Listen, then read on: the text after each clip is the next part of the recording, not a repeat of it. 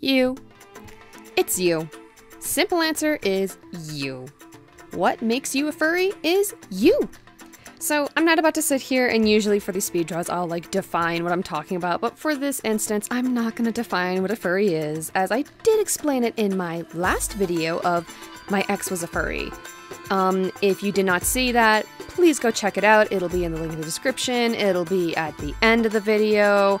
If I can figure out how to do end cards, I definitely will set it up so you could click on that. But otherwise, yeah, what makes you a furry is you. And I'm kind of using this speed draw as a way to basically do a follow-up video of My Ex Was A Furry. And not specifically talking about him anymore, because no, I don't want to talk about him. I just want to talk about furries and furry, the furry community and stuff like that in general. And what better way to do that with a speed draw where I get to draw my own Fursona. And you guys should realize or know that this actually isn't the first time I have drawn a Fursona. The first time I did draw a Fursona was when I was still with my ex.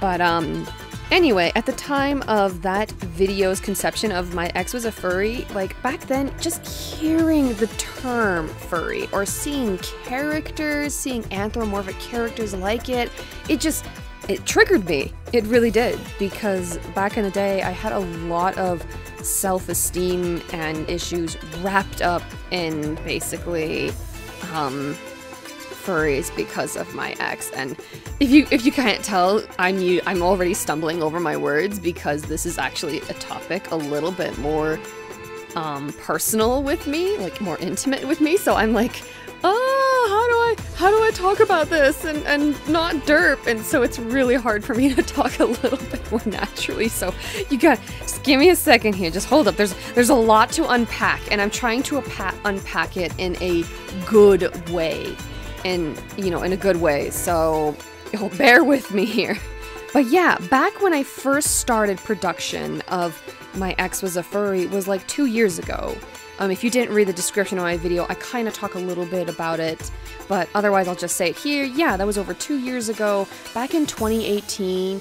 Also back when I tried to do a duo YouTube channel with a good friend of mine, and I still love them to bits. They probably are still watching it, and if they are, hi Telsaria, you're still amazing and I love you, and I hope you're able to continue your amazing creative journey and get your goals and whatever you wish to do. I would love to see later.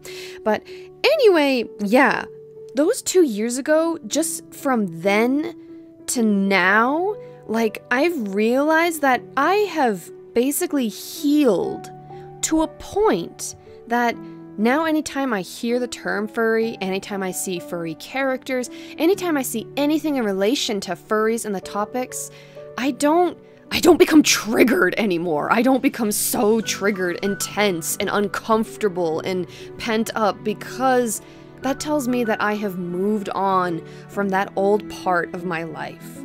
I've moved on, and if anything, if it weren't for fellow YouTubers that I watch, people like Katzune and Chipflake, and heck, even like a lot of Vivzipop's characters, like they've really helped me overcome this idea of just being so uncomfortable. Not this idea, but they've basically helped me heal. They've helped me become a better, that's not what I want to say. See, I'm stumbling over words. Bear with me. I'm so sorry. I apologize. This is a different kind of tone of video than what I originally wanted it to be, and I think it's because I have very personal ties to it. But anyway, if it weren't for those people that I watch and follow and their work and what they do, they wouldn't have helped my healing process. It's because of people out there and realizing, hey, I actually have met people that deal with, anthropomorphic like characters and beings, and I don't know if they themselves are like their sonas, are they actually identify themselves or see themselves as furries or not, but if they do, that's cool, and if they don't, that's cool too. But about this drawing that you see in the background, before I get too much into it, talking about it, I'll go back to what I was stating previously. Yes, I did have an old one, and I'm gonna show it right here. Ugh. Ugh. Oh, the cringe. Ugh. Oh, I don't like it. And the biggest reason why I don't like it is because it's not me. It doesn't feel like me at all. I remember creating this solely to try to appeal to my furry ex, trying to look more attractive to him. I wasn't creating this Sona for myself, I was creating it for him. And that's just depressing when I think about it. So that's why I took this old drawing and I'm like, you know what? No, scrapping it. Shoo, gone. I am recreating my own fursona, and I don't know if you could really call it a fursona because this is more bird-like, and it actually, if you are in my inner circles, you know that my family gives me a nice fun nickname by Screech Owl, or just how is that owl doing in general. We just have fun little nicknames and stuff for each other, and I always grew up being called a Screech Owl. I can't remember why, and I think it's because it probably has something to do with my voice and how high-pitched I can get. So I honestly think that's why I get called Screech Owl a lot. So I was like, hey, I kind of want to draw a fursona that's like an owl, that's like me. So I was like, I am gonna go and run with this. And honestly, if it wasn't for a character like Stolas, I would have no idea where to begin to drawing. Because if you couldn't tell from my old drawing to this new one I'm doing, oh man, I gotta give props to any furry artists out there, or just any artists who can do anthropomorphic characters in general, because I mean, back in the day when I was with my ex and stuff, like, I took things too literal. I didn't really think about characterizing any of these type of anthro creatures or characters. I was too busy in, like, the realism. I had to make sure the proportions were right. I had to make sure that the markings were right. I had to make sure that the look of it and feel of it was right. And that obviously shows that this old drawing that I have of my old fursona is definitely just, ugh, it's garbage to me. I don't like it. But that's why I like this new one, where literally I am stylizing the heck out of it. I am just running around with proportions and ideas and whatnot, and I'm stylizing it. I am just flying and being free. And yes, with the colors too, which you will probably easily see. I don't care. I'm just gonna go crazy with the colors. But anyway, yeah, bottom line, what I really want to talk about in this video, now I've got the past stuff out of the way, where I'm not going to discuss any more of that. I'm not going to discuss any more of that except for way back in the day, even 2 years ago when I first made My Ex Was A Furry, when it first started production, I was very much so triggered around the idea of any anthro characters. Anytime I heard the word furry, anytime I got reminded of something towards it, yes, it triggered me, and it's because I wasn't healed. I wasn't as healed as I was 2 years ago than I am today. I have grown so much. I feel so proud of myself. But anyway, that's what made me come to talk about. Bottom line is, you get to define yourself as a furry. You get thank you, speech. You get to define yourself, and you get to identify yourself. Whatever you want to call it, it's up to you. It is totally up to you, because I think I've just seen too many things. I'm going to talk about 2 unpopular opinions where people will literally say, hey, if you're like this or you do this, then you're a furry. And I've gone down this personal journey, and I've come out of it and kind of looked around and was like, you know what? Nah, that's just not me. Sorry, guys. Not me. And I'm pretty sure there are people that are hearing this. There's gonna be somebody out there that's got all the charts and all of the conspiracy theories and being like, if you see Akemi's work from this date to this date and blah blah blah, so clearly this means that she is a fur. You know what? I am not about to sit here and invest my time trying to convince you. I am just telling straight a fact with a grain of salt. I'm not a furry. I just don't identify it. I don't see myself with it. Nope, that's just not me. Now, I will be open to the idea that maybe this could change. Maybe this could change a couple of years down the road. Who knows? I don't know. I can't see into the future. But yeah, I'm saying right here, as of you know, late September 2020, I don't see myself as a furry. And that's okay. That is okay. Now, my unpopular opinions. Unpopular opinion number 1. I got 2 of them. Unpopular opinion 1. You can be attracted to anthropomorphic characters, romantically or not, and not be a furry. Now, this really has a lot of intertwinings with my personal history, because I kind of was intimately traumatized with how my ex was so hooked to basically the fetish side of this community and these kinds of characters that it took a huge hit to my self-esteem.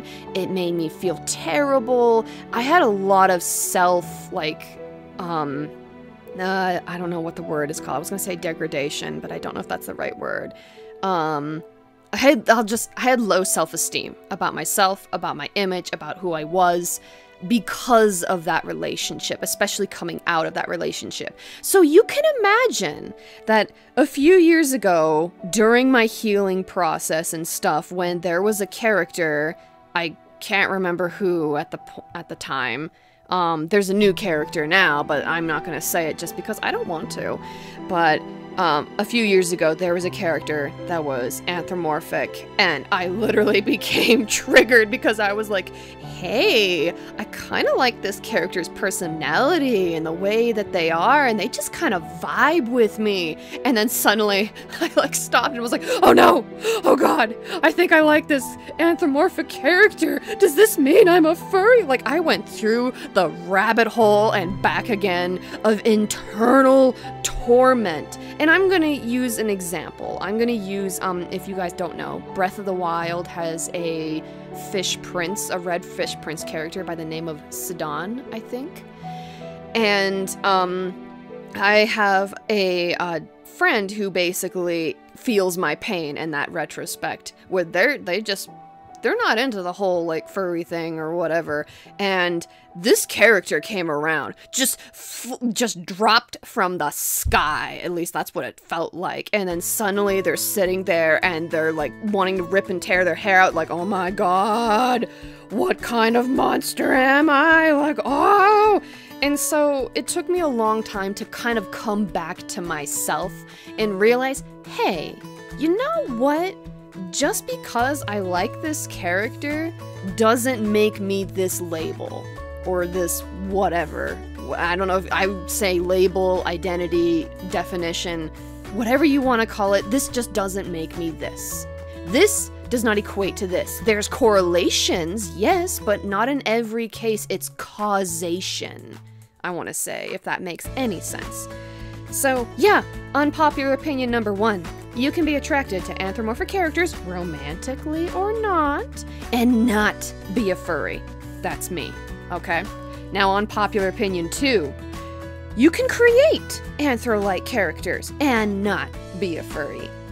Now, my unpopular opinion, I was gonna have 3. I was gonna talk about something about, like, fursuits, but because I myself don't really know what that whole process is, or fursuits in general, and to me, I just see fursuits as, like, a way to put on a costume, like cosplaying, just designing a really cool outfit and putting it on.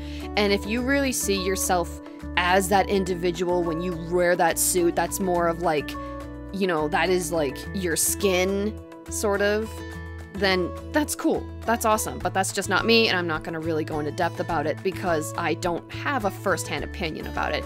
But I do have a first-hand opinion about this other unpopular opinion, number 2, that, yes, you can create anthro-like characters and not be a furry. And, oh man, I will never forget when I first started creating Cotton. If you guys don't know, yes, I'm currently obsessed with drawing Cotton. She is my comfort character, and I don't care. People can fight me. But when I first started creating my character Cotton, my sister came up to me, and they're teasing because she knows exactly what I went through. She knows the kind of hassle and, you know, internal strife that I've gone through with my ex, that when she saw me drawing Cotton, she was like, oh. are you drawing furries now? Are you making a furry? And like, I just had to stop and give her the most WTF face I could manage. Just disbelief and just like, really? Because I wasn't about to argue. I was just done. And she laughed because she knew she was gonna get a reaction out of me, but she totally laughed. And thinking back about it, I kind of laugh at it too, where I'm just like, I'm done, because it's like, I'm not about to sit here and argue. You know where I stand on this, so really. But yeah, so you can make these characters and you could still not identify yourself as a furry. And I almost want to say maybe that's kind of like, when you think about it, like, I feel like a lot of people see that kind of level when it comes to, I'm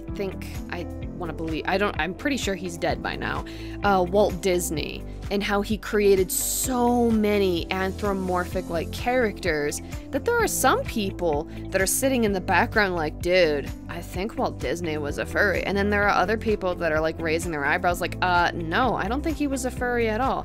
So because he's dead and we can't get like the one-on-one basis of like, hey, yo, you a furry or no, I don't, you know, people are gonna be debating about that until the cows come home. But yeah, I believe, unpopular opinion too, yeah, you can create anthro-like characters and not be a furry. That's me. That is totally me. I agree with both unpopular opinions that you can be, first, you can be attracted to anthropomorphic characters, romantically or not, and not be a furry. And two, unpopular opinion number two, you can create anthro-like characters and still not be a furry. There you go. Period.com. I rest my case.